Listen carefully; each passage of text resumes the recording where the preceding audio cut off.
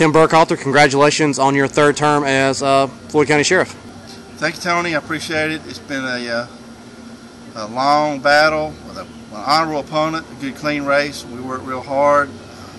I've worked hard for the last 8 years. Our team has worked hard, and it's nice. I'm very humbled by our response, and I'm really energized to get back started and work the next 4 years. Obviously, you know, it's a huge Republican turnout this time with a Democrat carrying the numbers that you did.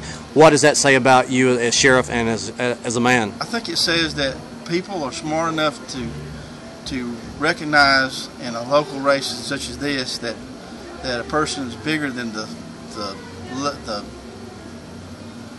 letter in parentheses behind his name.